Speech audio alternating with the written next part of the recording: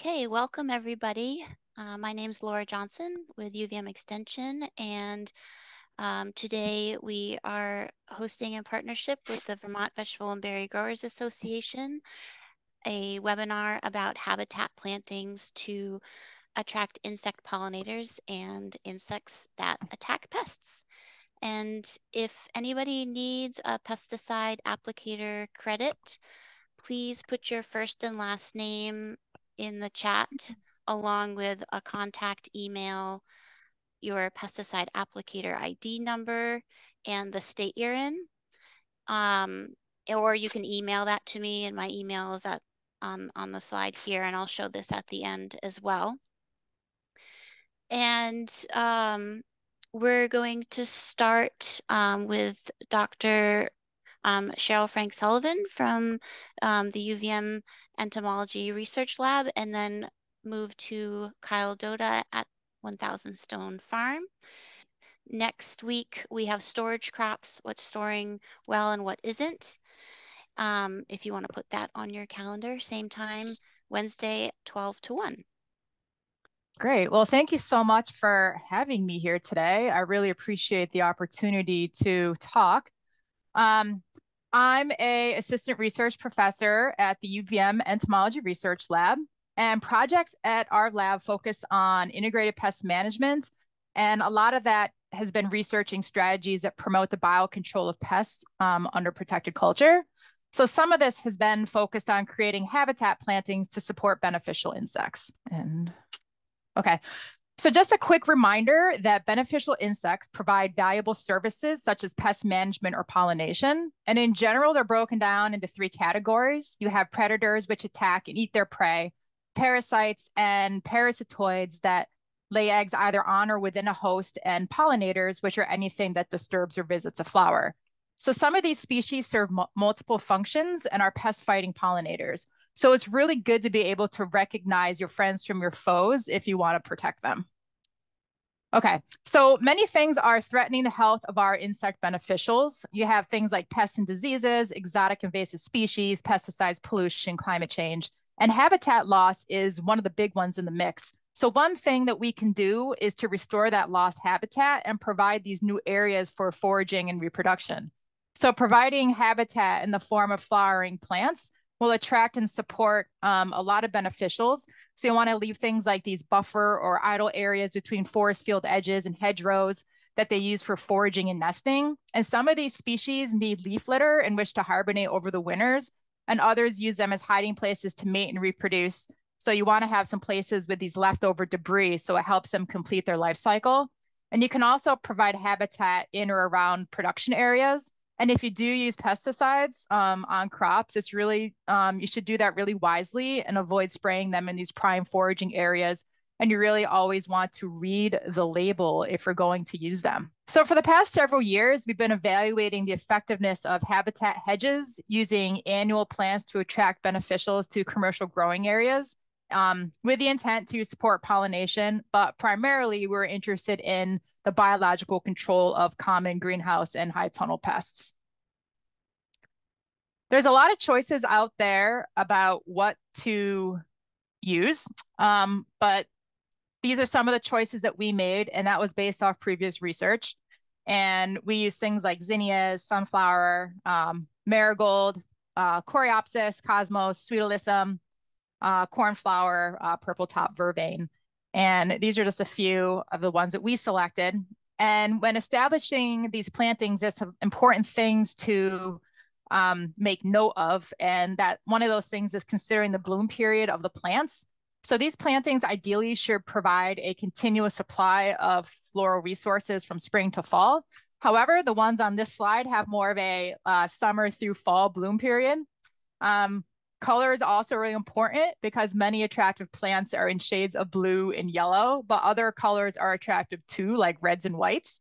And these plantings should provide a diversity of height and flower sizes because a lot of species have certain preferences for certain flowers and heights. For example, many parasitic wasps really like to forage on small blossoms, but then again, it really just depends on how much time and space that you have and what beneficial insects that you want to attract. And it also depends on if you want to choose native versus non-native plant species. And here are some examples of these plantings in high tunnels and in the field. And here's a few more examples of these habitat strips in a few various locations. So what exactly did we see visiting these? It wasn't really too surprising to us that bees, wasps, and flies were the most common visitors. There was also a diversity of bugs, both predatory and non-predatory, that showed up. And then there's things like thrips that fell into the other category. And a word of caution on using habitat plantings is it's really good to check your plantings just to be sure that they're not acting too much as a source of pests to the farm. So it's really good to kind of inspect them once in a while just to be sure, because you might want to, make sure that doesn't happen. So of the Hymenoptera order, which are bees and wasps and ants, bees comprise the majority. Then we had a lot of wasps, and we broke those down by size as either large wasps and small wasps. A lot of these hornets and yellow jackets are predators of caterpillars and beetle larvae. And many of the small wasps that are found are very important parasites, especially for aphids. And these parasites create aphid mummies that you see on leaf undersides. And these contain the developing wasp immatures. So essentially these small wasps fly around and sting aphids and lay eggs in them. And they create these really beautiful mummies. Of the flies, the majority were syrphids. And those are really important pollinators. And a lot of these species provide pest management by predating on aphids and other small pests.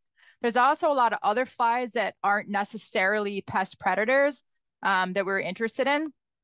And to a lesser extent, we saw tachinids.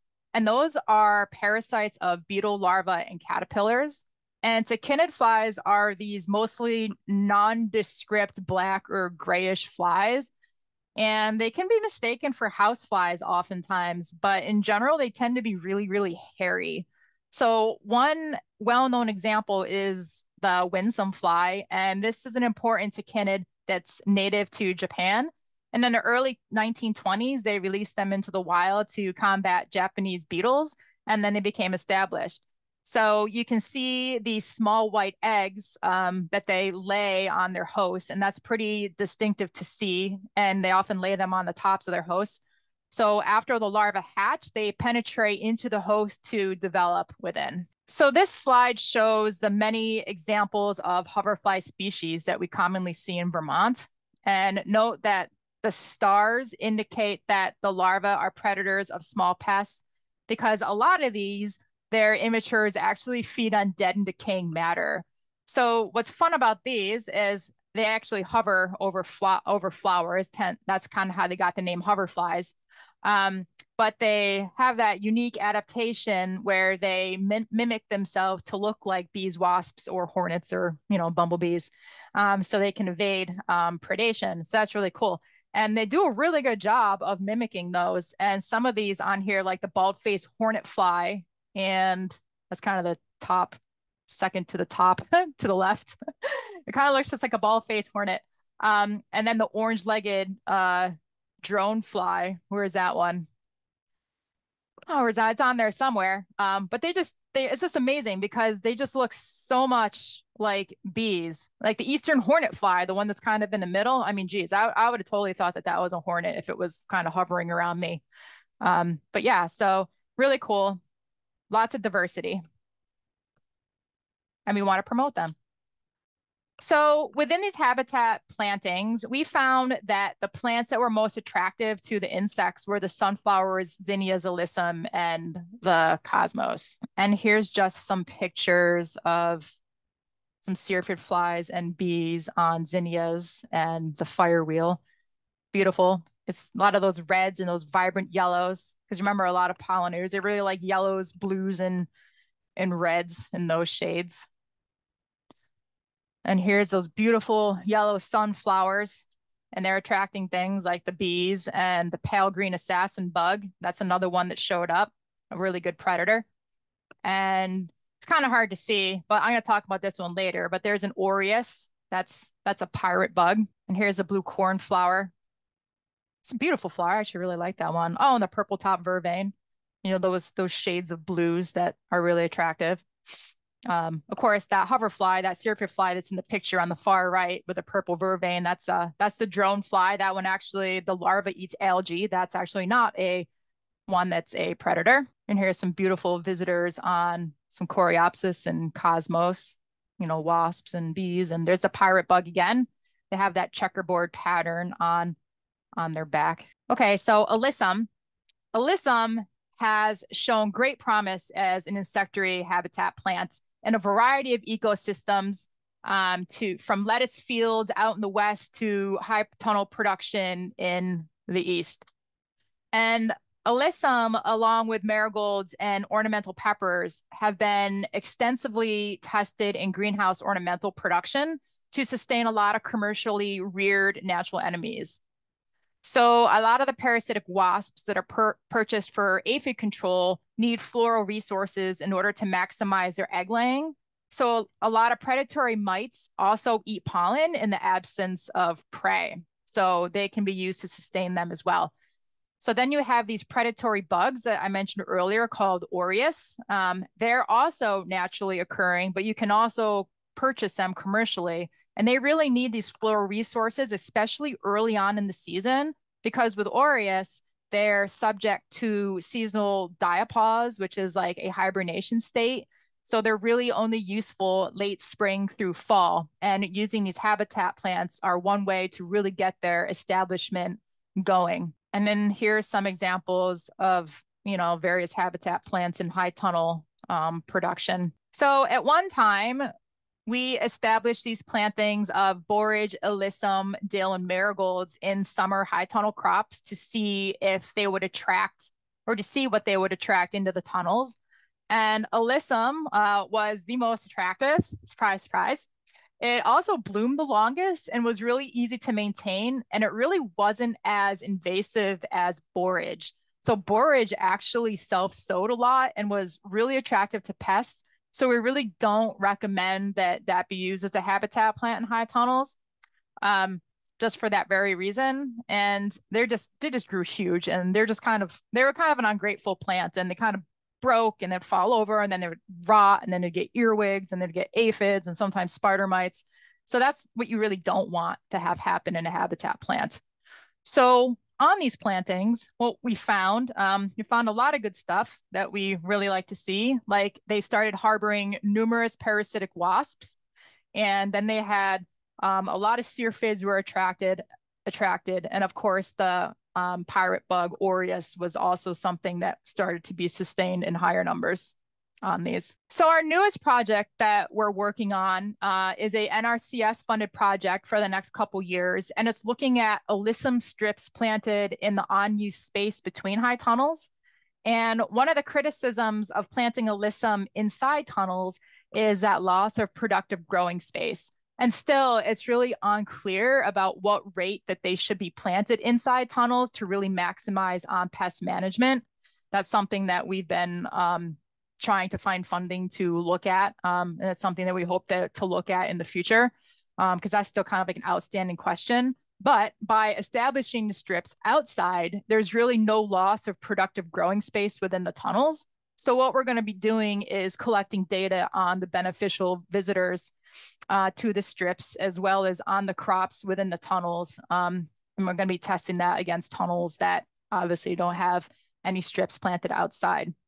So we're particularly interested in that summer-fall turnover period, because you really want to see what syrphid flies and other natural enemies they're attracting to combat aphids, especially moving into that winter greens period, because that fall is that really important time to be honing in on aphid management. So hopefully these will be attracting things, they'll be there. So whatever's outside can actually help them go into, you know, attack any of those early season aphids that might otherwise overwinter over, you know, the winter season.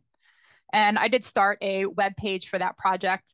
It's that link that's there, but we're not going to look at that until this spring. So there's not much on there right now. So before I switch over to Kyle, I just wanted to mention that there's a plethora of information out there about plant selections to attract beneficials. And at the end of this presentation, there's a slide that has several resources from NRCS, Xerces Society, and a whole lot of other places with annuals, perennials, natives, non-natives, and other ones that are kind of tested and kind of true for use to attract beneficial insects. So we'll make sure that that slide is available as like a PDF or something for any future reference. And that's all I have for part one. Now it's on to Kyle. We can get into it. Hi everyone, I'm Kyle Doda, and I run and own a 1,000-stone farm in Brookfield, Vermont with my partner Betsy. We run a very diversified vegetable, mushroom, fruit farm now. And so we've kind of branched out and done a bunch of different stuff, but we're cultivating around 5 acres. We do about 3/4 of an acre in high tunnel production as well. And so I guess one of the things that we started to do was in one of our high tunnel proposals with NRCS, we proposed to put in pollinator habitat and using one of their programs for equip. And so that kind of got us started on, I guess, where we are now, or hopefully moving towards. And I guess predominantly trying to not always fight against everything that we're doing in farming and making, just seems like sometimes you're banging your head against the wall, trying to either spray or use a lot of mechanical barrier, which can be both costly and time consuming. And, as well as not always very successful, unfortunately. So kind of trying to move away from that to what degree we can. And part of that was to start planting beneficial and pollinator habitat on a bit of a larger scale for our farm. So we do have a mixed field space of arable crops and non-arable crops. And so we have fruit trees interplanted with some of our vegetable fields, as well as in neighboring hillside pasture. And so we're kind of looking for a number of things between pollinators as well as for beneficials for our crops. I'm still pretty new to this. I'm probably not going to get all the terminology right here, but Cheryl and Laura will help out. And we're still doing our own research on seeing how this works for us and how it develops over time. So we're a certified organic farm, and one of the things that I kind of noticed in the beginning was NRCS is great and definitely trying to kind of move in a direction in which they are understanding how to work with smaller farms that are highly diversified. Some of the techniques that were suggested for starting or establishing pollinator habitat was to spray glyphosate to kill the weeds and the sod.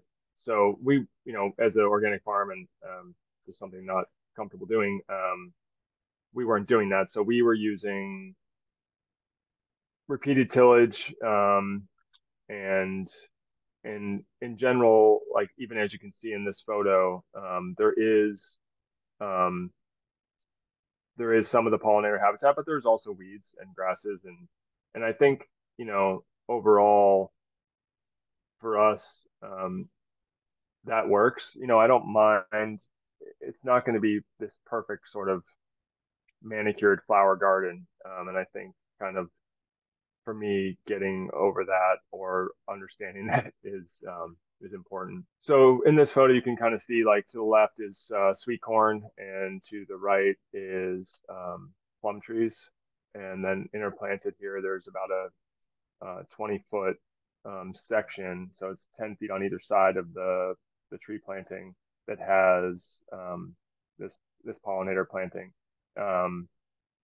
And so we can kind of skip to the next here. There's another photo. These are peaches with the same exact thing on the opposite side of that field, actually, from that year. Yeah.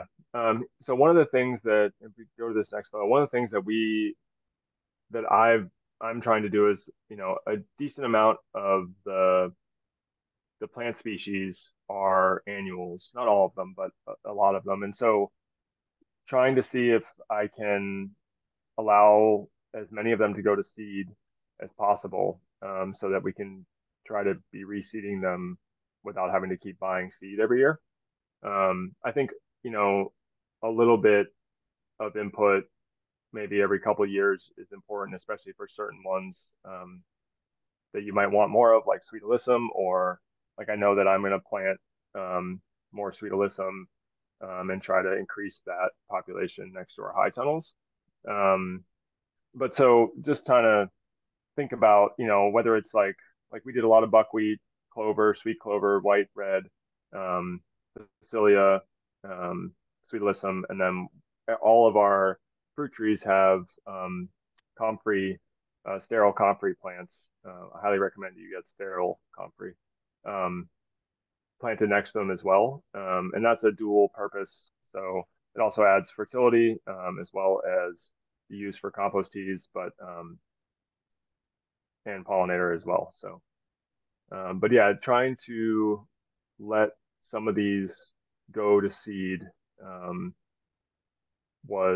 is a goal, and we'll find out this year if that actually, how much comes up and whether they can outcompete the situation that they're in. The next slide shows kind of us prepping between our greenhouses.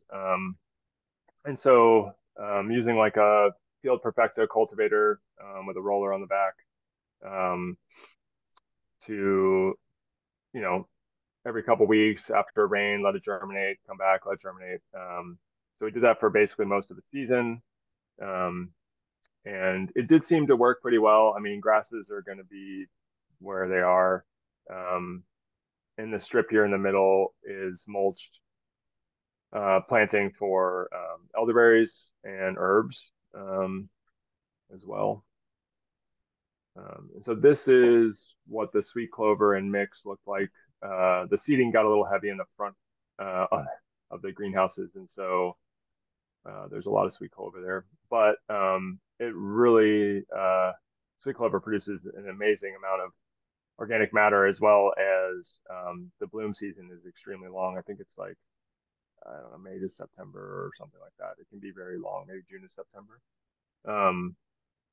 And it just keeps going. So hopefully we can recreate this even at a 50% for the next year, because it's a lot of habitat for pollinators. The next slide shows the same thing, but in the tree lanes in the field. And so in the fall of the previous year, doing that tillage, there's mulch in between where the trees are, and then also herbs in between each of the trees as well. I think there's a better photo of that, maybe not. Here's another picture. There was like some, as it says here, some issues of the sweet clover getting a little too much for around the fruit trees, and so we needed to do a high mow on some of that and get that kind of under control, because they were creating some, they were laying down basically and creating some issues around some of the younger fruit trees. But that would be easily remedied for the future. Some more pictures after mowing.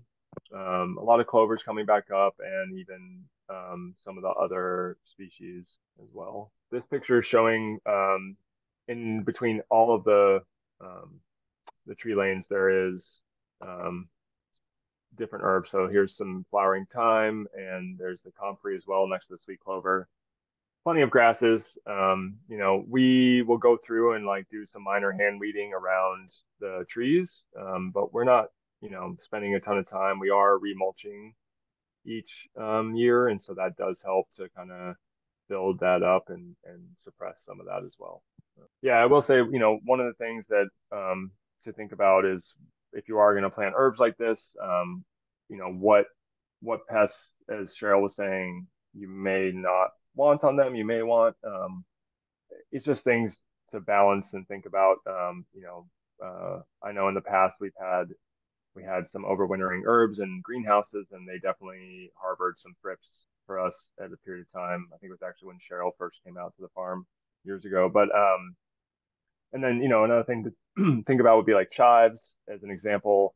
You know, they're obviously in the allium family, and so if you're also having a lot of allium production in your fields, it's just something to consider. You might be harboring overwintering pests, or attracting them earlier or later, or they could also be a trap for pests, and then you could utilize that. So it can kind of, there's multiple ways to think about it, I think. Flowering comfrey, we got root clippings for that, and so you want to, if you are planting comfrey, you definitely want to get the sterile varietals so the flowers don't spread even more at all. And so the only way that this comfrey will spread is by tillage. So you want to make sure you're planting it in a place where you're not going to till, and then ideally you're good to go.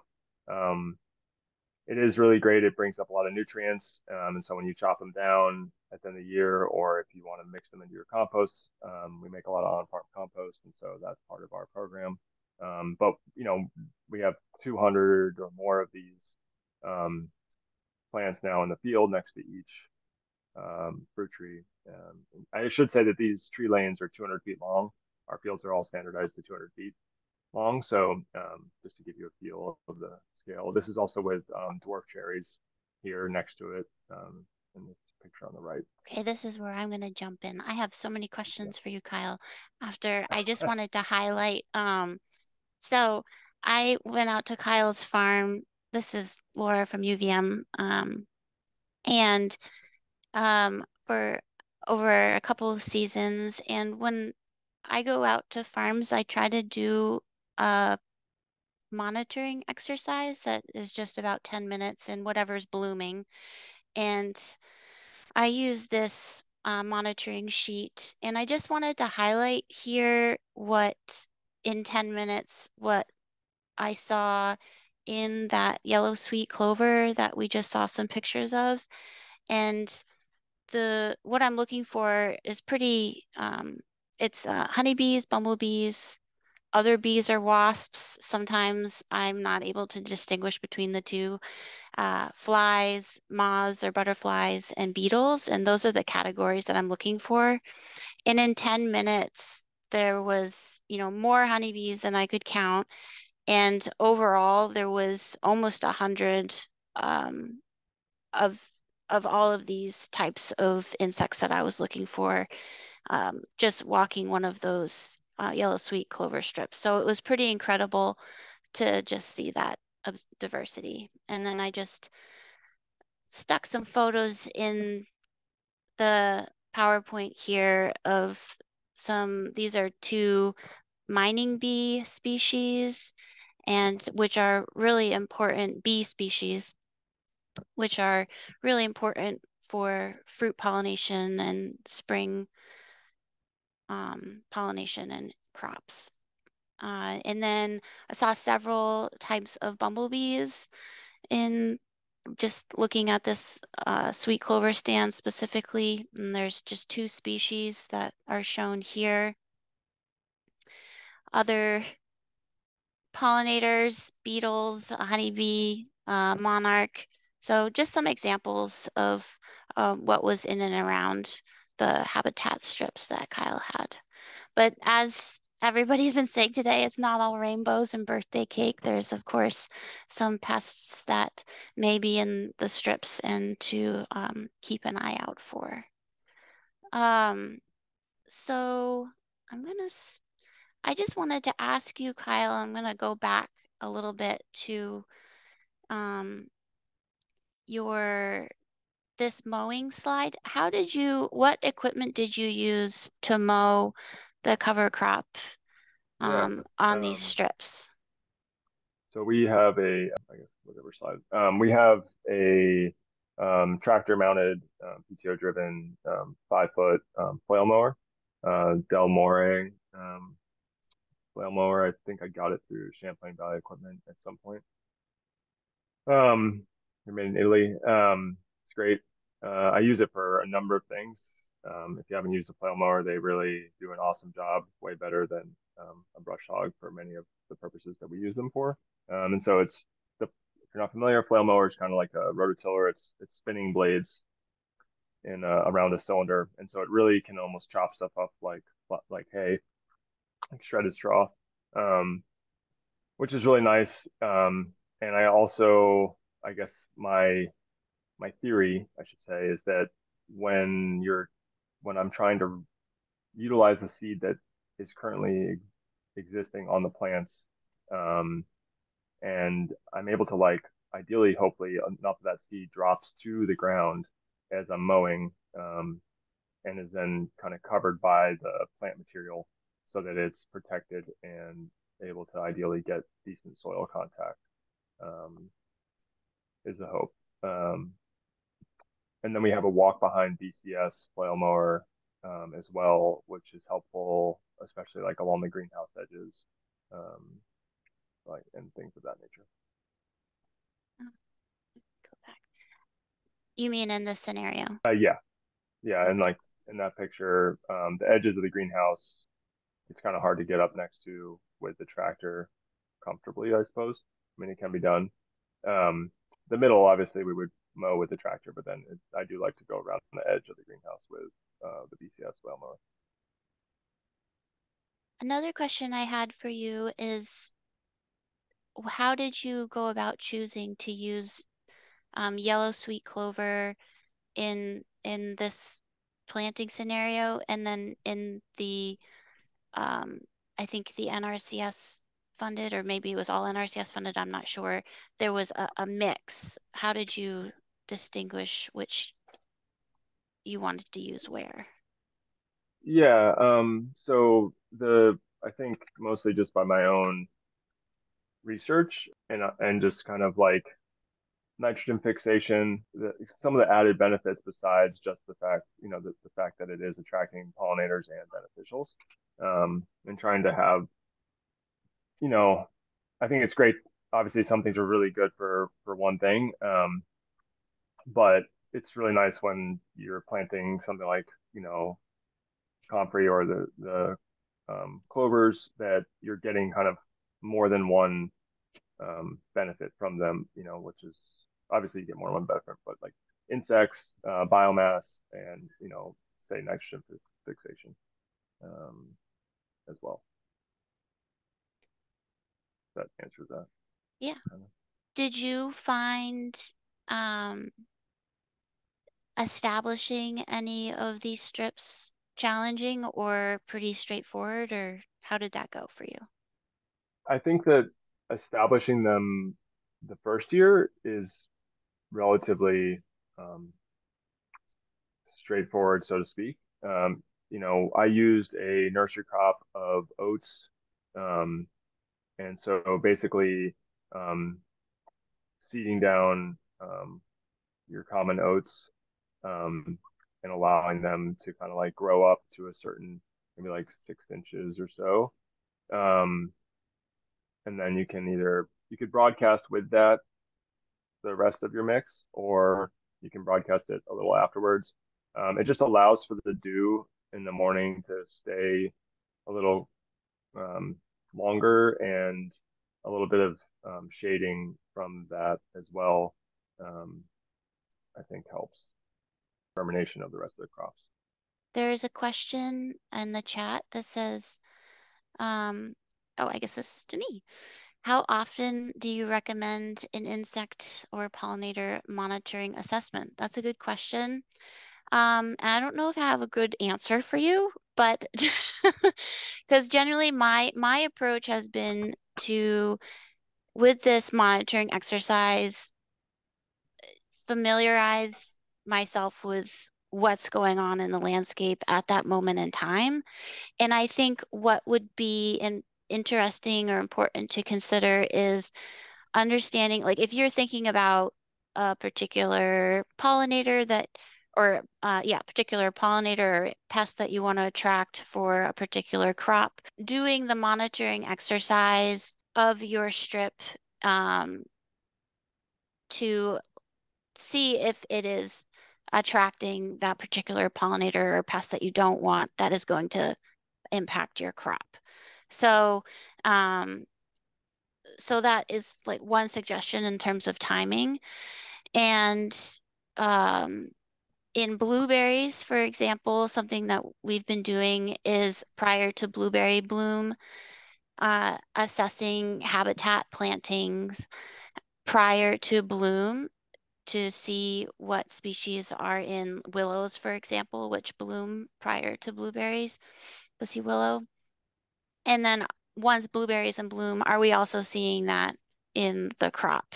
So just trying to gain some understanding about whether or not that habitat strip is benefiting in the way that you're hoping it to. Um, and the same would be for I think pests, but I welcome Cheryl's input on that as well in terms of scouting and monitoring. As a pest expert, which I am not. Yeah, so thank you for that question. Yeah, I mean, I'll chime in on that. I mean, it really comes down to what your own personal objective is. I mean, if you're looking at like an insect monitoring or scouting program for ag crops or tunnel crops, I mean, that should be done on a regular basis, like weekly or every 2 weeks, because these things change over time. And, the complex of pests and beneficials, there's different species that occur at different times of the year on different crops. And once you start doing this on a regular basis and keeping records of when these things occur, that's when you can start tailoring things to your own farm production because you're able to anticipate what's going to be there and maximize on what's coming, what it could manage, and so on and so forth. So I think it just depends on, how much time you have too, because that's the biggest problem is time. And if you're not out there looking for things and then there's a problem, then, you might have missed the opportune, time to manage that. Thank you. Anyway. Yeah, that's great. Kyle, there's a question for you in the chat. It says, Yep. thank you, very fascinating. Did you say you planted the first round of yellow sweet clover in 2022? I'm wondering if you've been doing it long enough to see how mowing them and letting them reseed is working for you. Yes and no. Yes, we planted them in 2022. Um, Sweet clover is a biannual, if I'm understanding my Yes. knowledge correctly. And so the first year it kind of grows up and doesn't really flower, and then and establishes its roots. And then the second year you have a large um, bloom like you're seeing in the photos. And so it's still the same concept of whether it's going to reseed well enough is the question, or if I have to seed more. And I won't know that answer for a couple more months, technically. So when did you establish them in 2022? In the I fall? believe it was, yeah, in the fall, like after tillage, and then like kind of early fall-ish as we started to get some rainier days, getting them seeded down. One question I have about these pollinator questions is in terms of expense, did it feel doable? Was it really essential to have that support from NRCS to get it done? Or yeah, just thoughts on Yeah. that. I mean, the NRCS funding definitely doesn't cover your time, but it covers the seed costs. And so some of these seeds can definitely add up when you start to, um, do a larger area, so to speak. But, you might be investing, like, I think it was like $500 that I invested. It wasn't astronomical. We'll see if that's every single year I'm doing that, or if it's just, once every couple years. I think either way, even if it was every year, I mean, when you run the numbers, if let's say, I mean, besides maybe like for us, I would say potato beetles would be like, and maybe like there's a couple pests that might not, go away below the threshold, so to speak. But if I'm not out spraying it until dark, uh, multiple times a year or this or that, never mind the cost of the organic um, pesticides, well, it's well worth it. I think financially, and also, it just makes me feel better about what I'm doing, I guess, at the end of the day. So there is that as well, and it is beautiful.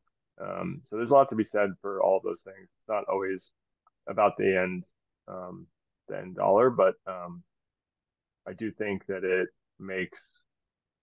has the very strong possibility, if not pretty certain, that it makes things better overall in the long term if it's something that I stick with. So you expect to continue doing this Oh into yeah, the next, yeah.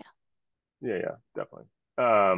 Yeah, and I think it'll only get better, and you kind of like dial it in as you go. I mean, one of the things that I was thinking about with Cheryl's um, discussion about, we net some of our greenhouses for, as an example, for cucumber production, and for some of our eggplants for potato beetles. And so, that planting sweet alyssum outside of that or things of that nature wouldn't, depending on the beneficial or the pest, wouldn't necessarily, because of the mesh in the greenhouse walls. However, you think about when you see like kind of the troughs that are used in hydroponic production. If you were to do hanging troughs, like either above um, in the canopy, up higher in the greenhouses, somewhere where you're not actually taking up soil space, um, and whether you put those on drip, on automatic, and so you just have this 100-foot row of sweet alyssum just hanging above your head.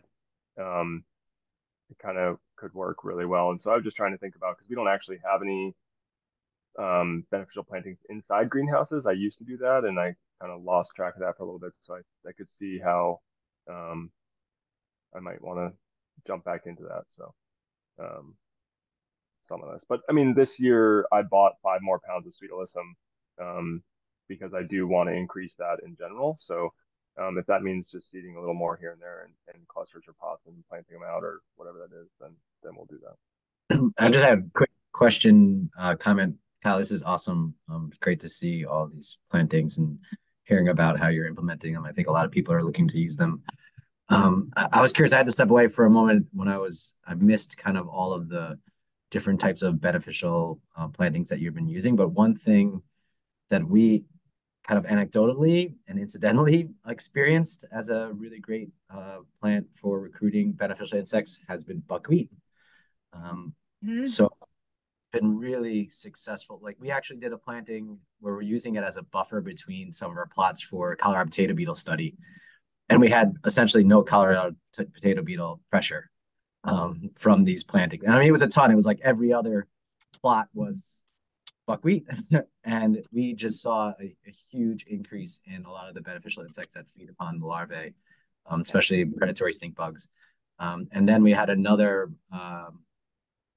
we had a farm partnership grant with a farmer down near Northfield that primarily grew Brussels sprouts and had a huge outbreak of cabbage aphids and just happened to plant some buckwheat in a whole field next door. And the predatory larva of the hoverflies completely picked it clean. And so I'm all in on buckwheat to say the least. The only thing that we also saw though, that we did see a little bit of, depending on the timing of the planting, we think that we saw some amount of suppression of germination for our potatoes, but that was for the really late planted potatoes because it was a mixed study. So anyways, I was just curious if you've been using buckwheat or if that's something that you've been interested in. It was really great. I mean, we haven't tested it like in a scientific study, but there's a ton of research behind it, and it was stark how little Colorado potato beetle we had in the field compared to another field at the research farm. So just a Yeah, thought. that's awesome. That's really great. I have planted buckwheat, and it's also great because it will reseed itself really well. And so in strips, that's great. I have theorized with the way that we're doing potatoes, we do a pretty small scale of potatoes, but um, so to speak, but is kind of in between each row. Our rows, our hills, I should say, of potatoes are like like maybe 4 feet on center or 5 feet on center, kind of. And so doing that whole flat strip area and just broadcasting buckwheat over top of that the whole field basically, letting it come up, letting it grow with because you're also getting that weed suppression. And buckwheat is like when you're running a digger through that, it doesn't matter. Like it's not rooted well enough like grass or something else to really inhibit the digging of the potatoes for harvesting wise. And so I'm really excited that you said that was working really well because that gives me more incentive to try that idea that I've been thinking about for about 5 years. So um, I've had some experience with really dense plantings um, of buckwheat, and it did really prove if you wait. I think that's one of the catches. Like you need to wait and let things do what it's supposed to do. Like, and it often almost seems like it's the pest pressures like at the peak of like where you're really uncomfortable about it, or at least I have had that experience. But then it just starts to like then the predators come in and start to work. Um, and every time I've ever decided like, oh, I need to spray instead of waiting, they don't really die. They just kind of like get knocked back and then they come back. But I also just killed all the predators. So it's like that's why I've moved towards this because I'm just like I'm spending hundreds of dollars on spraying. It's not. I don't feel good about it, and I also like am not seeing the results that I would like to see. Um, but we had a similar situation, but there was buckwheat planted in between the rows, kind of like the same concept, a 3 foot wide swath or maybe less, 2 foot wide swath in between each row. Um, and it worked great. We had aphids, and then all of a sudden there was like all sorts of different predators coming in and taking care of it, and they were gone. And that was that. And then and then once they started coming, it was like a week or two more of that. I ended up mowing the buckwheat. It made a really great mulch, and we moved on with the season. And it was like great. I just cover cropped this whole field every 3 feet, um, every other bed, and yeah, it was definitely successful. So you know, it's just I think getting ourselves and colleagues to realize that there is value to that investment. I mean, it sucks that everything's about the bottom line usually, but it is definitely there's definitely worth in it, and you sure feel a lot better about it. I can admit that at least. So cool. Thank Thank you you. for sharing that. Yeah, thank you both. And then from a pollinator perspective, I'll just say in terms of um, buckwheat supplies a lot of yeah, nectar flow when it comes to feeding bees at least, and in the morning. So super active in the morning in that cover crop when it comes to bees and other insects feeding. Yeah. I Um, was going to make this one comment about the buckwheat. For those of you that may be like, oh, I don't want to have it reseed, it reseeds so easy. You're concerned because of like the buckwheat weed pressure. I personally, the buckwheat would be the least of my concerns. Like, I don't know, obviously everybody deals with different weeds, but we deal with some serious grass scenario with crabgrass stuff, and so buckwheat's like a joke. It'll definitely cultivate out really easily, and like if you miss a couple, you have some nice flowering buckwheat in the field alongside your squash or whatever it is. It's not the end of the world. It really isn't. Um, yeah, I think it would be highly minimal. But next week, Wednesday, 12 to 1 p.m., we'll be talking about storage crops, what's storing well and what isn't. And then tour of the pollinator support plan tool on March 6th. That'll be me again. And then on March 13th, winter projects and business shifts that will be game changers this year.